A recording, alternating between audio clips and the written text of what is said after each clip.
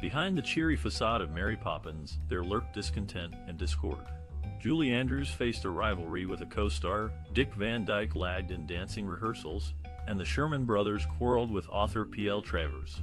Furthermore, the production struggled with technical malfunctions, like failing wires during flying scenes. These scandals unveil an unseen side to the beloved film, exposing the imperfections that plagued the making of this cinematic gem. Julie Andrews' performance as the magical nanny in the film captivated audiences and propelled her to iconic status. Her portrayal was dazzling, bringing to life a character that was both enchanting and authoritative. Yet, this career-defining role came with its own set of challenges. The overwhelming success of this classic typecast her as the quintessential prim and proper Mary Poppins. While she enjoyed the fame and recognition, Andrews also grappled with mixed feelings about being confined to one image. Her tongue-in-cheek bumper sticker declaring Mary Poppins as a junkie cleverly highlighted her frustration with how the world perceived her after the movie's release. Despite her talent and versatility, subsequent projects struggled to find an audience. Viewers often sought the same indomitable nanny they had grown to love, leaving Andrews yearning for opportunities to showcase her range beyond this wholesome role.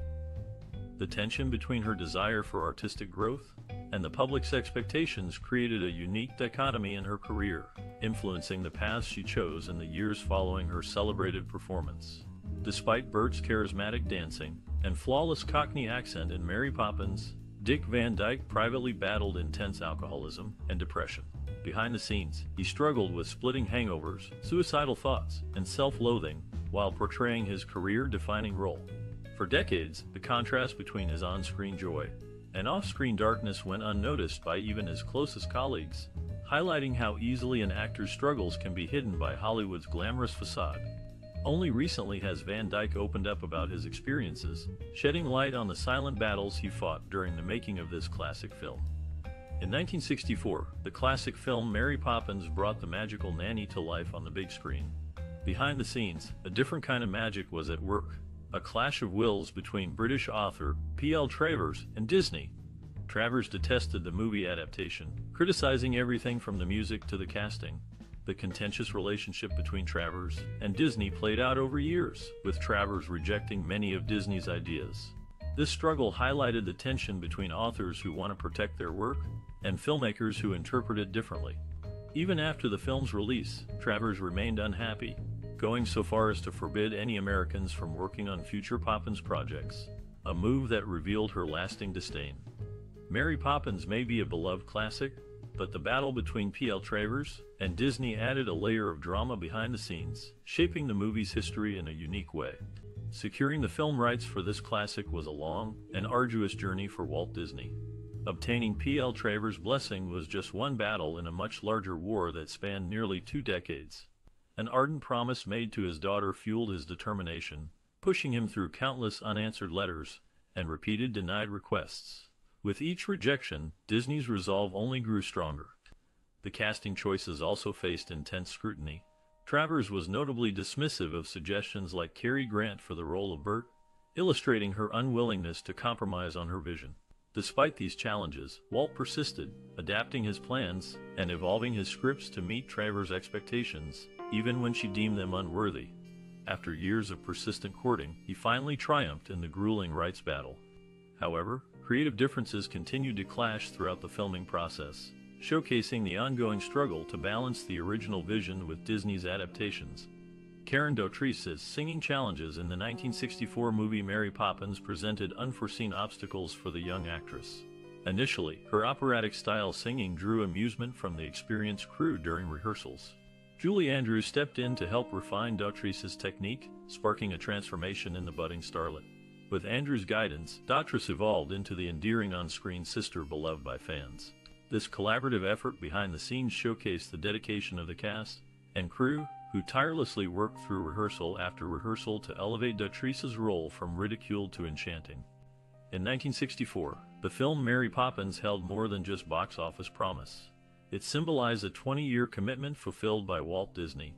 His love for his daughters and Travers' books inspired an intense mission to create a suitable adaptation. Disney's affection for subtle details, such as the poignant Feed the Bird song linking Mary Poppins and the Bird Woman, showcased his emotional dedication. This classic exuded sentimentality, a personal endeavor that honored the imaginations of both young and old from its very first enchanting note. In 1964 movie, Mary Poppins and Bert sported soot-covered faces. Nowadays, viewers see these as potentially racially insensitive. Back then, people viewed the faces simply as those of chimney sweeps. This contrast highlights how society has evolved in scrutinizing past works with a more critical lens, even cherished ones. This classic reflects changing societal norms over time. Even the whimsical term supercalifragilisticexpialidocious did not escape the clutches of legal scrutiny. The songwriters behind this catchy phrase, the Sherman Brothers, found themselves embroiled in a lawsuit when another duo claimed they had plagiarized the tongue-twisting term from a similar song written in the 1950s. This allegation brought considerable attention to the film and shaded it with controversy. However, as the case unfolded, it crumbled under the weight of historical evidence.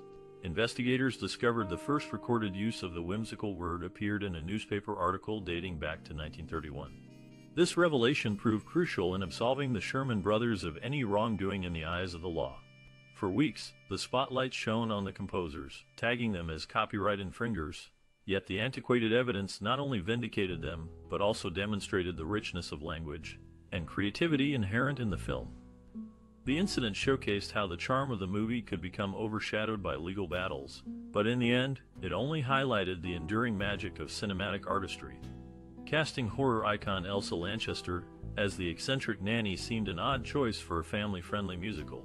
Fresh off her career-defining role as the Bride of Frankenstein, Lanchester's intimidating persona hardly evoked warm and nurturing vibes. However, Walt Disney saw beyond her macabre credentials. He recognized that her unique blend of eccentricity and unpredictability matched the unconventional character in the film perfectly. This choice brought a layer of complexity to the role that could have easily been overlooked in a more traditional casting decision. Despite her ability to embody whimsy, her chilling presence continued to unnerve young Karen Dautrice during filming. The tension between Lanchester's fearsome reputation and the lighthearted nature of the movie created an interesting dynamic on set. Audiences would come to appreciate this distinctive interpretation, which contributed to the show's enduring charm. Lanchester's unexpected casting added depth to the narrative, making it all the more memorable. Disney employed cutting-edge technology to merge animation with live action in the 1964 film.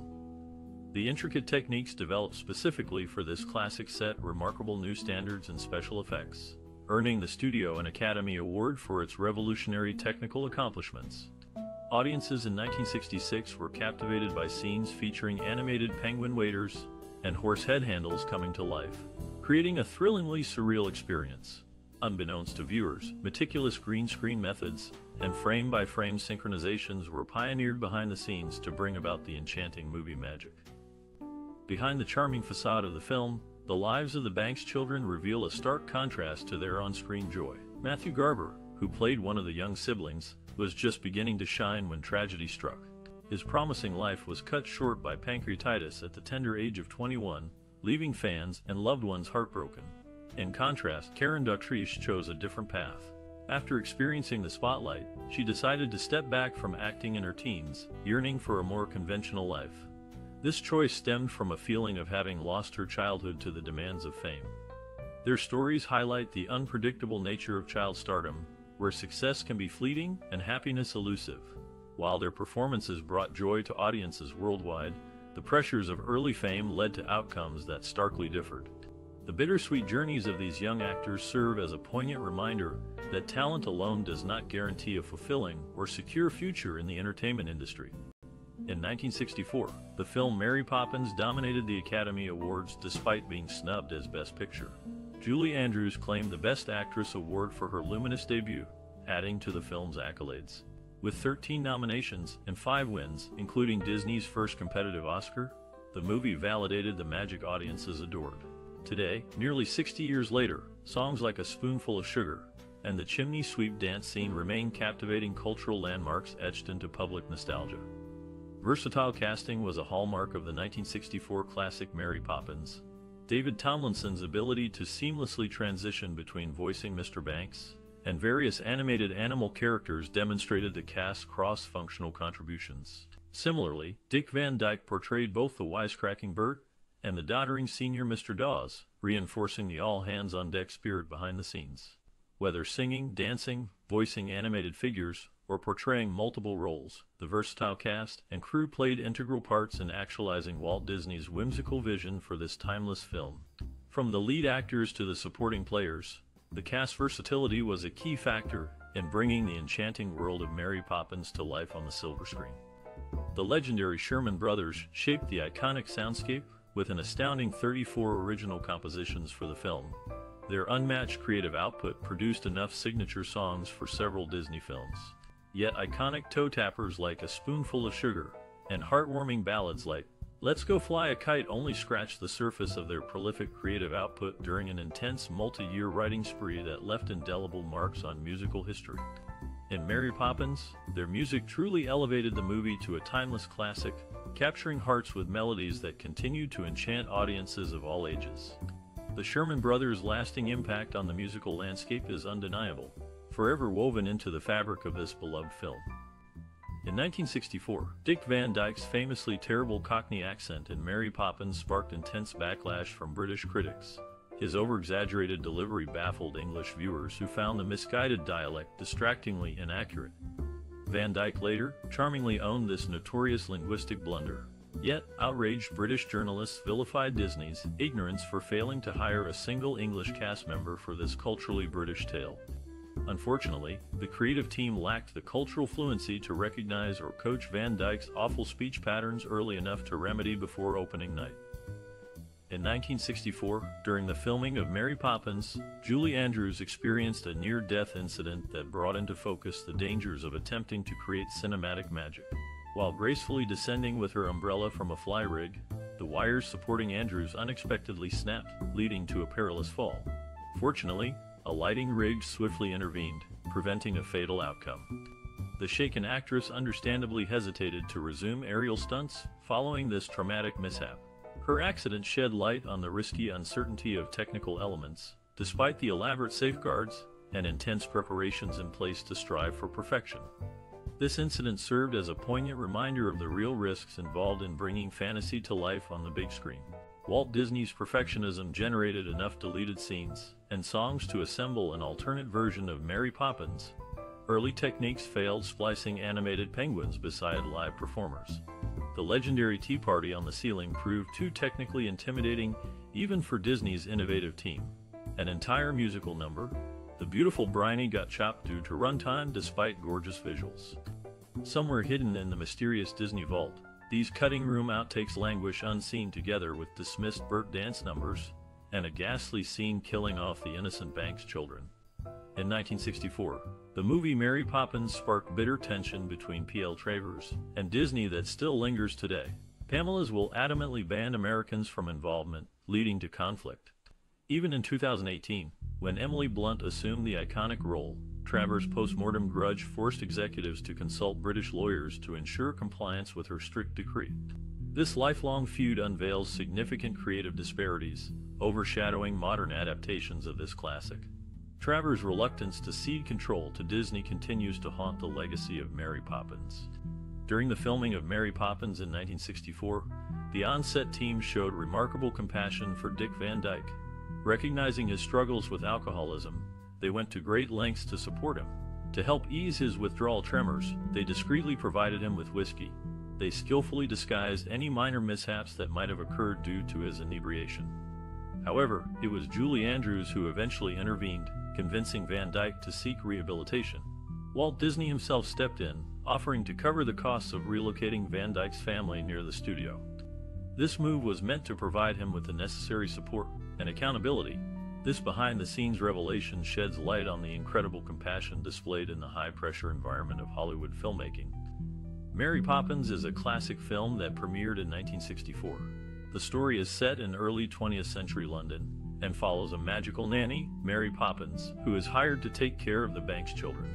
She introduces the children to a world of whimsy and wonder through her magical abilities. The show's main characters include Mary Poppins, the Banks children, and Bert, a charming chimney sweep. Throughout the movie, Mary Poppins teaches the children important life lessons while embarking on fantastical adventures with them. This beloved film has received numerous awards and accolades for its charming story, memorable music, and captivating performances. The casting process for the 1964 film Mary Poppins was a meticulous endeavor that brought together a talented ensemble. For the titular role, Walt Disney personally handpicked Julie Andrews, who had just made her Broadway debut in My Fair Lady. Andrews' charming and poised demeanor perfectly embodied the magical nanny. To find the right actor for the role of Bert the Chimney Sweep, the producers conducted extensive chemistry tests, ultimately selecting Dick Van Dyke. Van Dyke's infectious energy and comedic timing complemented Andrews' performance, creating an unforgettable on-screen duo. The casting of the Banks family was equally crucial. For the patriarch, George, the producers chose David Tomlinson, whose stern yet affable presence balanced the household.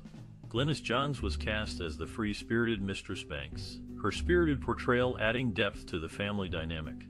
The young actors who played the Banks children, Karen Daughtris and Matthew Garber, were discovered through a nationwide search. Their natural chemistry and charm brought the story's central relationship to life, captivating audiences of all ages. The meticulous casting process for Mary Poppins resulted in a timeless classic, with each performer seamlessly inhabiting their role and contributing to the film's enduring legacy. The directorial vision behind the 1964 movie Mary Poppins was focused on creating a magical and whimsical world filled with fantasy and heartwarming moments. The director approached the story with a blend of creativity and imagination, drawing inspiration from the original book by P.L. Travers and infusing it with his own style. His vision was to transport audiences into a fantastical realm where anything was possible, combining live action with animation in innovative ways. Creative influences for the director included classic Hollywood musicals, as well as the charming British sensibility of the source material. His style involved a meticulous attention to detail, from the colorful costumes to the elaborate set designs, creating a visually stunning backdrop for the characters to come alive. He collaborated closely with the cast and crew, encouraging them to fully embody their roles and bring authenticity to their performances. Together, they worked to capture the spirit of magic and joy that permeated the story of Mary Poppins, resulting in a timeless classic that continues to enchant audiences to this day. During the production of the 1964 movie Mary Poppins, the set design was elaborate, creating a magical and whimsical atmosphere. The locations chosen, such as London streets and rooftops, added authenticity to the film. Logistical challenges arose from coordinating intricate dance sequences and special effects. Innovative techniques included the use of matte paintings to enhance backgrounds and combining live action with animation seamlessly. The film pushed boundaries in blending live action and animation, creating a visually stunning experience for viewers. The musical score and soundtrack of Mary Poppins were masterfully crafted by the Sherman brothers, Richard M. Sherman and Robert B. Sherman. Their approach combined whimsical melodies with clever lyrics, enhancing the film's narrative and emotional tones. Songs like A Spoonful of Sugar and Supercalifragilisticexpialidocious are not only catchy, but also serve to deepen the characters' experiences and the story's charm. The lively orchestration supports the magical aspects of Mary Poppins, while the poignant moments are underscored by softer, more reflective melodies, ensuring an emotional connection with the audience. In interviews, the Shermans expressed their desire to create music that felt timeless, appealing to both children and adults. They worked closely with director Robert Stevenson to ensure the songs integrated seamlessly into the film. The arrangement by conductor Irwin Kostal added layers of texture, bridging transitions between character development and plot advancement. Musicians brought this vision to life, using a rich palette of instruments that aligned with the film's vibrant aesthetic. Vocal performances, especially by Julie Andrews and Dick Van Dyke, brought charisma and energy, making the songs memorable parts of cinematic history. The combination of uplifting tunes and meaningful lyrics shaped the film into a lasting favorite, capturing the essence of hope and imagination. In the 1964 movie Mary Poppins, one iconic scene is the animated sequence where Mary Poppins and the children jump into a sidewalk chalk drawing. The direction in this scene is whimsical, with vibrant colors and imaginative imagery that captivate the audience. The performance of the actors blends seamlessly with the animation, creating a magical and believable world. Cinematography enhances the enchanting atmosphere, using innovative techniques to merge live action and animation flawlessly. This moment has a lasting impact on viewers, transporting them into a fantastical realm of creativity and wonder. The filmmakers and actors involved in this scene praised the collaborative effort required to bring this sequence to life. Julie Andrews, who played Mary Poppins, commended the creativity and technical skill of the animators, while director Robert Stevenson highlighted the importance of balancing live action and animation seamlessly.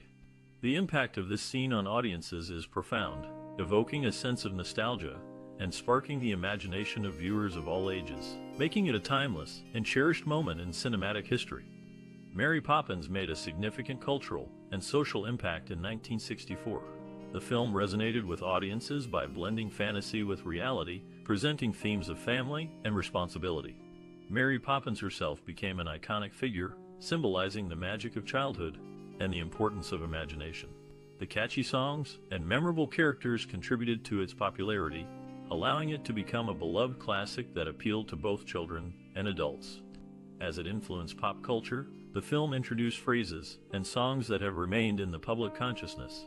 The characters' whimsical approach to life encouraged viewers to explore joy and creativity, which contrasted sharply with the more serious issues of the time, such as societal expectations and family dynamics. Discussions about gender roles emerged as Mary Poppins challenged traditional views of women. Her independence and authority in the household provided a fresh perspective on women's capabilities. The film's innovative combination of live action and animation inspired future filmmakers, setting a standard for creativity in cinema. Its legacy continues to influence various forms of entertainment, including stage adaptations and merchandise. Overall, Mary Poppins remains a poignant reminder of the power of storytelling to uplift spirits and challenge norms. Mary Poppins, released in 1964, garnered widespread critical acclaim. Critics praised Julie Andrews' performance as the titular character and the film's magical storytelling. Audiences were equally enamored, with many hailing it as a family classic. The movie received 13 Academy Award nominations, including Best Picture, and won 5 Oscars, highlighting its impact and quality. These accolades signify recognition and respect for the cast and crew's hard work, talent, and dedication. Awards like these solidify the film's place in cinematic history and mark it as a beloved piece of entertainment that has stood the test of time. During the making of Mary Poppins, the cast and crew experienced many memorable moments. For instance, Julie Andrews, who played Mary Poppins, shared a heartwarming story about her first day on set.